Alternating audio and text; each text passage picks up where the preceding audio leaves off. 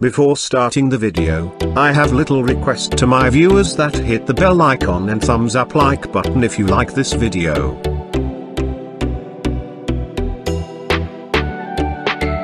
Juventus sporting director Fabio Paratici has ruled out signing Barcelona midfielder Ivan Rakitic in the January transfer window. Rakitic appears surplus to requirements this season at Barcelona, and there are rumours the club could look to cash in on the Croatian when the transfer window reopens this winter. Inter Milan and Manchester United are the teams most regularly linked with Rakitic. Although there have been a few whispers about interest from Juventus, Paratici was asked about the Barcelona midfielder on Monday and gave the following response: "Our squad is complete and we consider it to be one of the best in Europe," he said. "We're happy with our players. I'd rule out the arrival of a full-back. With Mandzukic, we chose a quiet time for him to leave.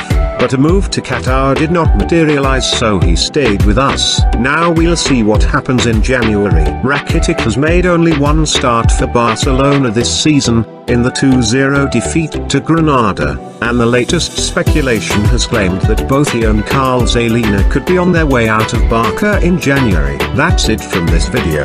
Keep visiting us daily so that you can get FC Barcelona daily gossips and news. Smile.